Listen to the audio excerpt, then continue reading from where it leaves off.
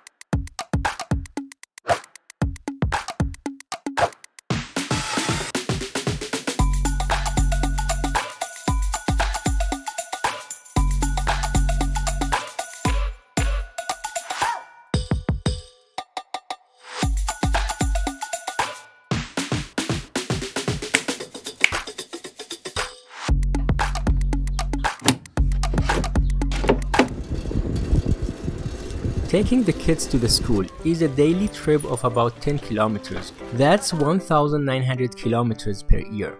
Using a car for this job would create around 288 kilograms of CO2 per year. It will take a single fully grown tree 28 years to absorb this amount of CO2.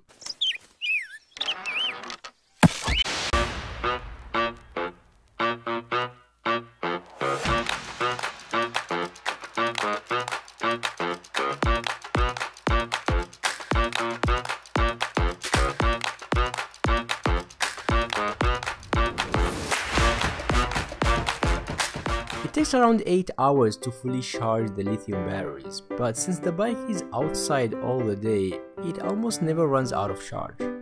After around 6 months of use and around 2,500 kilometers, here are some of the main pros and cons.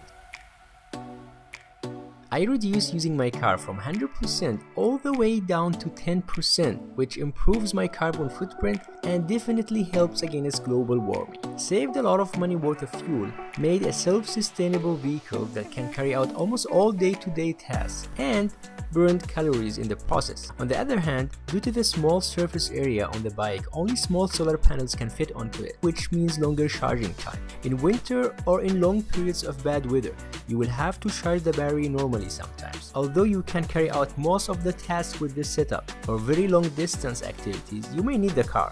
So this is my pitch to help make the world a better place, for us and for our children. As an old man once said, we are the first generation to feel the effect of climate change and the last generation who can do something about it. What you do makes a difference. Thanks for watching.